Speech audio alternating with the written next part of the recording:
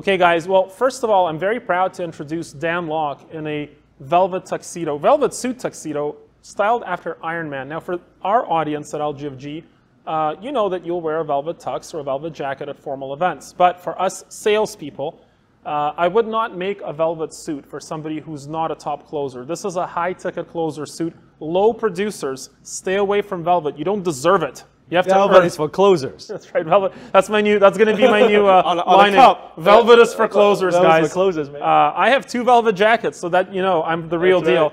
Right. But Dan is the high-ticket closer, and Dan is going to tell us about what this suit specifically means to him. Well, for those who follow me on social media, knows that I'm a huge Marvel fan, and the first Marvel film that I watch, it's Iron Man, right? And I've never watched a Marvel film, and then from then on, I kind of fell in love, and I have actually in my collection 10 full-size Iron Man in my collection, right? So I'm a huge fan. So when I talked to Dimitri, I said, hey, you know, can we make something that is like an Iron Man suit, which I think is impossible, but you pull it off. Here we go. Show the lining. That's kind of key here. This is the key. Look at this. Look at this. Also, it's got the name, Dan Lok. You see the Iron Man there, right? And also, what's very interesting is look at the pockets. What does this represent? These are the eyes of the Iron Man, right? So when would someone like this? Wear something like this? Well, first of all, before we even get to where somebody would wear it like this, can I ask you a question? Yes. How do you feel when you put something on that's so personal to you inside? Well, it feels great, first of all. And I think this is a conversation starter. When someone looks at a suit, they know it's something special. And then when I tell, even this, the little pocket square, right? Hey, I'm a huge Iron Man fan. I think that would make the connection, and I can go on and go from there. I actually learned that's very important to have something distinguishable in your clothing, just a small detail, because if somebody is not into it, they'll never notice it. But if they are into it, they'll notice it right away. I can't tell you, like, I really like just the look of classic cars. And so I'll wear a suit. I have this dark green suit with some classic cars on it. And I'll sit down, and a guy will look at me and you go, is that a Chevelle? And I'll say, yes, it is. And then he'll just tell me the story, and all of a sudden I'm his friend, and I don't have to do much. Yes. But there's another element about personalized clothing, and this is personalized at a very high level, is that you feel good when you put it on. Yes. It's you. It's me, yes. So here's a question for One of a kind. Well, sales audience. So let's do the sales quick. So when does a cold call start? It doesn't start when you pick up the phone. It starts way before that. In my belief, it starts with how you feel, and it is my responsibility as a salesperson to make sure that I'm in my optimal mood. Do you think that's true? Yes, very, very true. This is why sometimes people say you want to put a mirror in front of, next to the telephone, so you know that you're smiling when you're calling, versus when you get rejection again and again and again, you're like, oh man, I lose my momentum, I feel so bad, I don't feel like picking up the phone again. Keeping the momentum going is so critical. So wearing a beautiful piece of clothing that makes you a little bit happier on the inside. And that's one thing I teach my closer. I said, I don't care if you're closing from home. I don't care if you're doing it through virtual camera or web conferencing. Wear a suit. You would close better, period. You just will close better. And in the beginning, they didn't believe me. But when they see the closing percentage, it makes sense. Well, there's 2 things I think about, right? Like, number one, you feel better, and naturally you transfer a more positive emotion. Yeah. And selling is nothing more than a transfer of 100%. emotions. And then secondly, if you believe in attraction as a principle, which, you know, I'm sure we talk about, like, you know, the vibrations in the universe, by wearing better clothing, who do you attract to yourself? Better clients. Yeah, richer clients. I'm like, you want clients that don't complain about stuff, that actually spend money? Like, get better clients. Be like that to attract that. And so it's not a little bit of a difference that it makes to feel better and to attract better clients. It's a big difference in the long run, isn't it? And people say that don't judge a book by its cover. That's all people do. Good luck by that. They judge a book by its cover. They look at you and say, hey, does this person, let's say if I'm going to buy an expensive home, I'm going to look at the agent, I'm going to look at the realtor. Okay, does this person look like they deserve that commission? Does this person look like they can walk into a $10 million home, right? Do I feel comfortable listing this property with this person? All makes a difference, versus the car that you drive makes a difference. The suit that you wear makes a difference. It does. Cool. Now let's talk about velvet as a fundamental piece in your wardrobe, and when you should wear it and when you shouldn't wear it. So velvet is a formal piece. There's a couple of uses for velvet. Number one, formal events. So that means instead of a tuxedo, you can wear a velvet suit. A lot of people don't know that. And I'll tell you why you should consider it. Because if you're going to different parties, if you've made it as a sale, if you're like Dan and you've frickin' made it, like you're getting paid 100 grand to speak at an event, sorry for spoiling the price, but that's what this man costs. If you go up in front of an audience and you're always wearing the same thing, eventually people notice. So it's nice to add variance to your formal wardrobe by having a tuxedo made of velvet. Number 2 use for velvet. You can wear a velvet jacket with jeans for a very cool casual look. That's a movie star look. When I worked with Alice Cooper, I made him 2 combinations of velvet jackets and jeans. And velvet gives you the opportunity to add more color. You can do maroon, you can do green, you can do purple, black velvet, navy velvet. You can go into a variety of colors with velvet.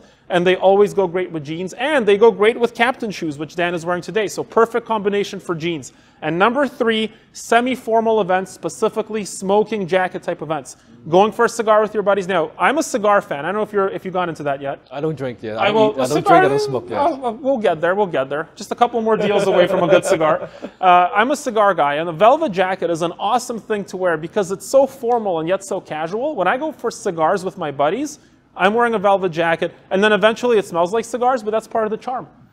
Let's talk about colors on velvet. So colors on formal events. This is very important. If you're going to formal events, well, let me say this. Number 1, consider investing into a formal event tuxedo and a velvet suit at some point. Here's why. If you're not being invited to formal events yet, pay the price up front so that you get invited. Force yourself into that room, man. I can't tell you, as a salesperson starting out, how many rooms I had to really sell my way into because I couldn't pay to get in. But I found ways. Now, this particular velvet suit is a maroon suit. When you're wearing maroon as the color, you do not wear maroon with a white shirt. Notice this shirt is an off-white. It's a pink hue. It's a pink hue on a maroon jacket. You can wear a cream with it. You can wear a sort of light, very, very subtle green. But you do not wear white with maroon because maroon is considered an earth tone color. You don't wear earth tones with white. As you guys know, everybody has a different personality. So for example, there are the corporate types, and we love our corporate types, that are always going to wear the same thing. They don't want to stand out. But there are also the guys that are killer at personal brand. How important is personal brand?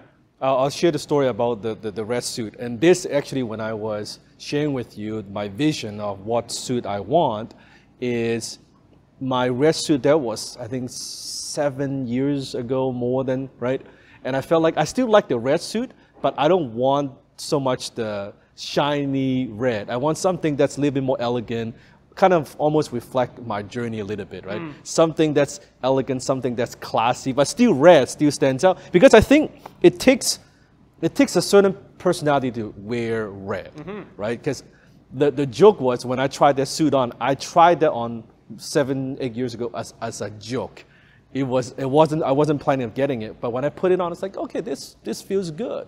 This actually feels good. So with something like this, what do you recommend, right? What kind of confidence they need to have, like what kind of guys could carry something like this? I'll tell you something. I was very recently speaking with a very, very famous celebrity, and this celebrity happens to be also an expert in the psychological field, like a true expert. And I asked this person, I said, is it okay to status signal with your clothing? Some might call it peacocking. Yes. And he gave me the best answer I ever heard. He said, it's perfectly okay as long as you can back it up.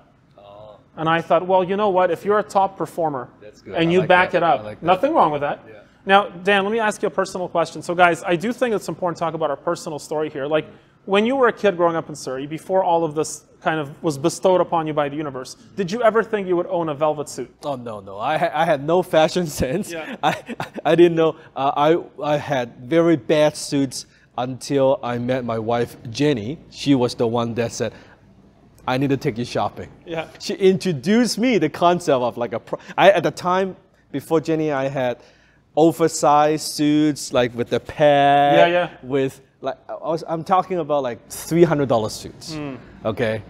Okay, so it was horrible, but no, never thought, not in my wildest imagination, no. So isn't it a little bit of a prize for you when you look into your closet, even with other high-end brands that we will not name, but just looking into your closet and looking and going, you know what? Well, that should cost a lot of money, and I'm proud of myself. Well, nowadays, the suit costs more than what I used to make in a month. Yeah. Think about it. Yeah, I think about it a lot. It's crazy. Yeah. It's really crazy, yeah. I remember I I had a suit made, one of our suits at LGFG Fashion. It was $12,000 suits, you know? Yeah. And I put that on. First of all, of course, I'm humbled. And of course, I'm very thankful for all the things that a career in sales has provided me. And I'm very thankful that you teach sales. I really am, because I'm very passionate about the topic. It's an art that's dying, and people. That's how we met. I mean, and it's so important. Content. And it's so important, right? Like just for young men and women too, but like young guys, if you can't sell, you're always going to be dating a league below. Learn how to sell so you can date up. It's part of sales. But as a young guy, you know, and at that point, I put on that suit and I thought, I'm humble, I'm thankful, but I'm proud of myself. It's like that car. When I jump into my car every morning, it's exactly the car I want. And I'm proud of myself. And that's one thing too, we're sometimes teaching young people that it's not okay to be proud of yourself. It's not okay to be arrogant, but it ain't bragging if you've done it. It's also interesting you brought it up. One of the things I see a lot of debate on social media, sometimes on my social media channels, and a lot of people say, oh yeah, because nowadays people dress more casual today compared to so many years ago. Yeah. You look at photos from many years ago, men dress in suits all the time, but now it's all casual. And they say, oh yeah, you know, a lot of you know, look at Mark Zuckerberg and Steve Jobs and all these people, they all dress casual. And you know, you shouldn't need to impress people and things like that. And then my reply is always, well, if you're Steve Jobs, if you're Mark, you dress whatever the hell you want. Until you get there, you dress for success. And I say, don't dress for your current status, dress for who you want to become. Right. It's not optimal for you to tell the world to fuck off if you don't have fuck you money. So earn it first, and then you can act like the person you've become, and your attitude will change. Yes.